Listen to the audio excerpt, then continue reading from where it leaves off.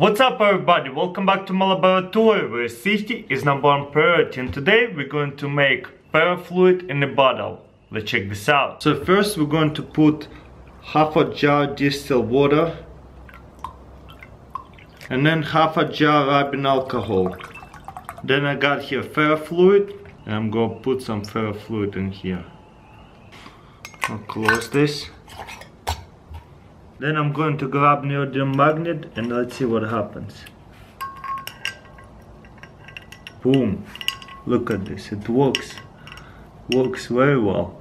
So now we got neodymium magnet and put it next to the jar and look. Whew, how cool is that? Look, grab all the smaller ones, got them together, put them in a big one. How cool is this? This is so cool. The best idea to get jar like that. Let's get layer ones from the top. Look how cool it is. It just attracts another ball. Let's put it with another one. Boom. How cool is that? Wow. I don't want to stop playing with it. Actually, it looks the best from the bottom. Check this out. Liquid. Come up with a magnet. Spiking it all up. Amazing. Wow. Look at all the spikes. If I remove the magnet, this is what it looks like, but if I'm gonna get the magnet closer, look at it, all the spikes up. So cool. Wow. So much fun to play with this toy. Just follow you everywhere. Look at this. Wow.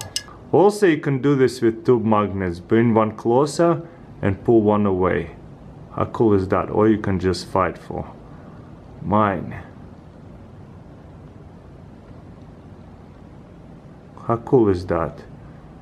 So, and you can make one of this yourself. Even better.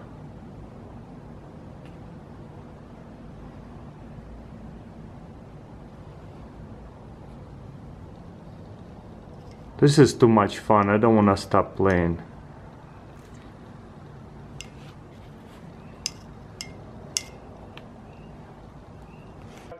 Food grade. Whoa! Let's go. Whoa! Whoa! Did you see that? You can even start fire with that. So fast.